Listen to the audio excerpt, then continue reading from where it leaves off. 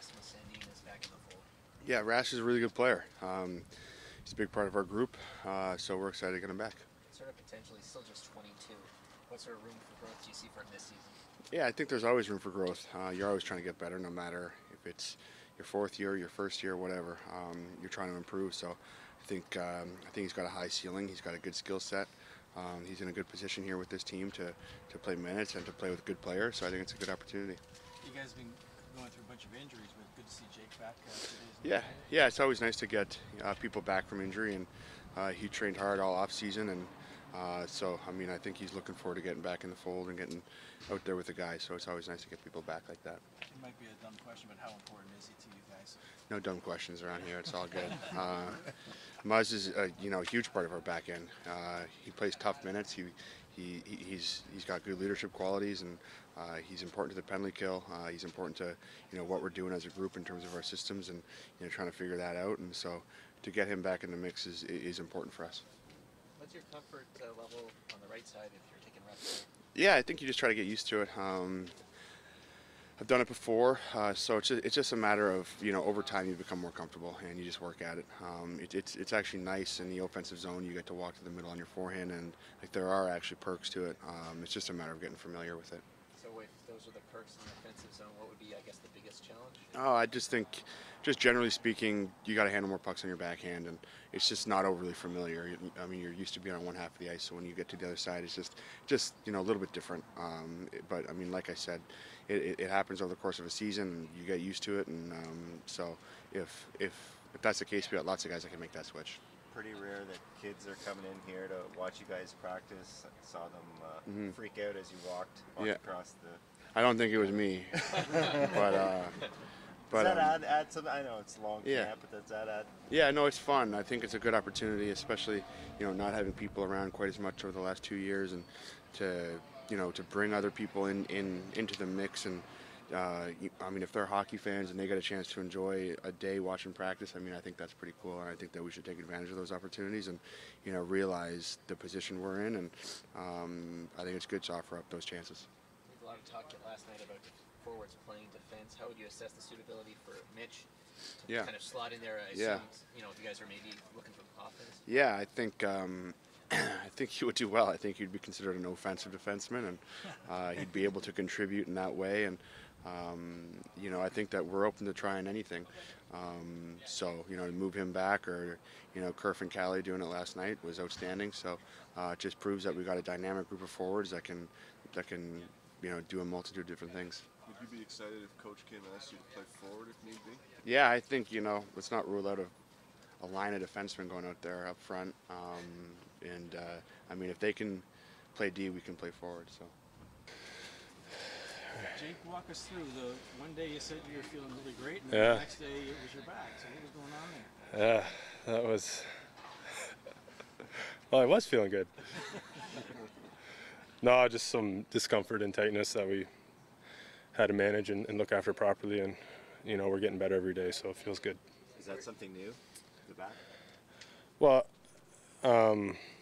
yeah, this one was, yeah, a little bit. How it happened? Is it a little wear and tear? I think it was sitting talking to the media all day.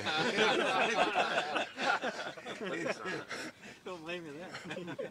That had something to do with it. Is something that's you think resolved, or you might have to manage it moving forward, or? It's just something I've dealt with the history, or I've had some back issues when I was younger.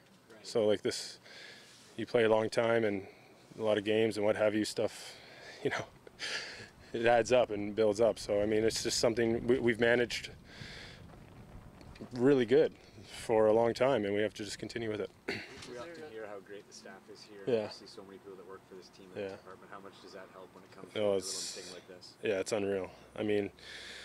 I've said it before, and the guys in there they'll prolong your career, I think, really. How about getting Raz back? Yeah, it's great. Happy they got it done before. He can get here and get ready to go. What sort of potential do you see for him? Still just 22 in terms of... Yeah, there's lots. He's already got a great set of tools, and with experience, I think they're only going to get better. What do you think of the forwards dropping back? Yeah, they look great, huh? Yeah. I had to get back, so You know, I don't want to lose my job. Would you be a forward if No, no, they worked way too hard. For you, was it a tough mentally to kind of stomach going through an injury after what you went through last season? No one wants to start hurt. Yeah, no, and it wasn't really an injury. Like, it was just something we had to manage. So it was tough though. Like, you train all summer and you get ready, and then all of a sudden something happens. It's kind of frustrating, but like I said, I feel good, and we're getting better every day. So maybe one of the last two preseason games? yeah, we'll see how things play out. Yep. Everyone, first of all, I have no update for you on Ben and Dahlstrom here yet. Both went to get MRIs done today. We just haven't got the results yet. So have more for you, I assume, tomorrow on that. And on Rasmus, of course, thrilled to get him signed and get him on his way here.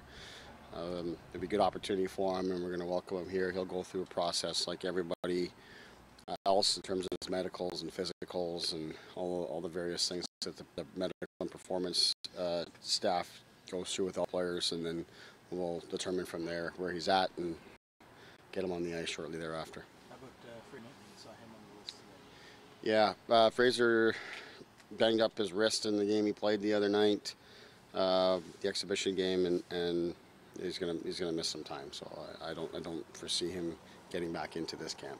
What sort of development are you expecting from Rasmus in his game once he gets up and running this season? What kind of role can he play for you guys? Well, I think as a young player with that level of talent that he has and the experience that he's gained in the league, I think that he, is at the right age now to really start to blossom. He's got the experience of both knowing his strengths and his weaknesses in areas he needs to continue to work on and get better. In this situation, obviously he's going to have to come in and kind of get himself up to speed with the guys, which I don't expect to take him too long to do so. And, he's an important young player for us that brings a lot to our defense group with his skill set. And you got Jake back today, full practice. Good to see that, I guess. Yeah, it's great. Another good day for him. Obviously, he got through everything here today, and talking to him afterward, he felt good. So, all positive on that front. How far off is Pierre? Any guesses? No guesses. I haven't had much of an update there, other than I talked to Pierre myself, saw him on his way out to the ice today when he was going to skate on his own, and he said yesterday was his best day, so that continues to be positive as well. But I've got nothing in terms of timeline of him joining our team. With Timothy out, who's your top candidate, I guess, to play on the right side there? Morgan was saying, felt pretty comfortable when he's taking reps there. Yeah, Mo's been wanting to take more and more reps there. I think he just kind of sees the situation and knows the more flexibility we have, the better. So he's sort of volunteered to take those reps and get himself out there, which I think is great, because we played a game last night with 6 left-handed shots, or at least started with 6 left-handed shots, and you can kind of see that we need to have more flexibility with all of our players to be able to play both sides, and Morgan hasn't had a great deal of that. So to get that here at this time of year, I think is important. And in terms of how it all shakes out, I think we'll have to see where everybody's at, including Rasmus and Muzzin, and get them up and running and kind of work with it through there. So I wouldn't say we have a leading candidate necessarily, but I haven't lost sight of the fact that Rielly and Brody works very well for us. A lot of talk about forwards playing defense last night. Mitch, beside Morgan there, I imagine maybe if you're trailing in a game, how would you assess his suitability in that spot? Yeah, that's something, the way it worked last night with the two forwards going back on defense, it was a real good sample and a good look at us in a game situation, but it's something that Mitch and I have been talking about, and I'm not sure if you guys have caught it to this point, but throughout camp he's been taking some reps on the back end, and me and I have been talking about it since before camp began about there could be opportunities in games where we might want to give him a look on defense, and whether we're trying to score a goal or playing from behind or whatever the case might be, that we might give him some opportunity there and just see what that looks like. So that's something we'll continue to look at through the preseason and see, make a determination from there on how we might use it. That kind of thing used to happen a lot more. I mean, I seem to remember Sergei Fedorov doing it. Do you foresee a time where positions matter less? Forward, defense, left wing, or right wing? Well, I think in a lot of ways we're kind of there, which is what leads you to these, this evolution of looking at it more seriously with the 4 forwards in particular. I don't know if you'll ever get to 5, but I think it's just the players themselves have to have a certain skill set and intelligence and speed and instinct and all those kind of things. I think are really important because, in our sense, last night was, we hope, a one-off, and you don't have to resort to something like that. But players move around now, and forwards end up having to cover and play on defense far more frequently probably than in history of our game. So having those skill sets are important. So I think naturally players younger are going to start to come up with those type of skill sets. Plus I think you're going to see a lot more forwards converted to defensemen at younger ages. And you look at the way Cale Makar plays the game, and I think there's a lot of young kids growing up. They're going to want to look like that. So I think there's just so much opportunity there. But how close we are to making it on a full-time basis, I'm not quite sure. But I think it's something to continue to experiment with. And Mitch is a right shot. He's a very highly offensive player that can help us. It allows us to put on another high-impact forward like Nylander in that case, and something worth looking at for us, I think. When you're thinking about getting creative like that, particularly with Mitch, is there data that you look at to do that, or is it just, hey, we know we can trust this guy? Yeah, it's... there's areas of our game where we think offensively, we would like to improve upon in terms of the transition and play along the offensive blue line, the offensive zone, and Morgan's a real standout for us in terms of what he can contribute offensively there. But we, at times you want to have another guy, in particular a right shot, to be able to help with that. Having Rasmus in the fold, that helps, but certainly. Brody and Muzzin and Giordano can contribute in their own way, but it's a little different feel there with someone like Mitch. And to me, it's just the more and more I watch how we move around in the offensive zone. Mitch spends a lot of time up at the blue line as it is. Obviously, the power play, he plays up there quite a bit. So it was just a little more natural for me to consider that because he's done it at the NHL level. He's ran the power play from the top in a 5-forward type of look in junior.